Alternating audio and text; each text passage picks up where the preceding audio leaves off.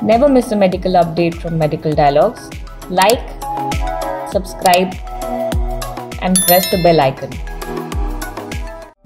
A minor student has approached the Delhi High Court and filed a plea seeking permission to appear in the National Eligibility Cum Entrance Test as he was not able to fulfill the eligibility criteria of age, which states that the applicant should be a minimum of 17 years of age to appear in the exam.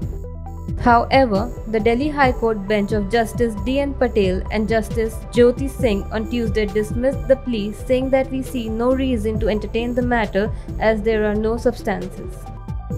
In context to taking action against the doctors who participated in a strike 2 months back, the Madhya Pradesh Medical Council has decided to put the post-graduation registration of the members and office bearers of Junior Doctor Association on hold.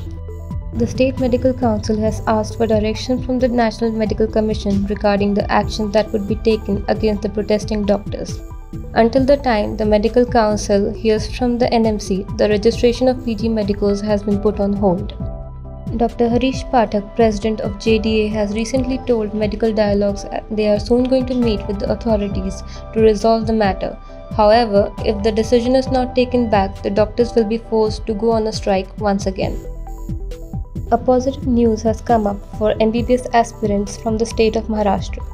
The National Medical Commission has inspected 3 newly set up medical colleges. On August 11th and 12th, a panel from the Apex Medical Education Regulatory Body (NMC) has already inspected the 3 upcoming colleges located at Satara, Alibag, and Sindhudurg, and has sent their reports to the central government as well. If the approval comes through from NMC, these medical colleges with minimum 100 seats each are likely to commence from this academic year onward. Aiming to ease the procedure of accessing manufacturing licenses for the purpose of examination, test, or analysis, the Ministry of Health and Family Welfare has rolled out a draft amendment in the drugs rule.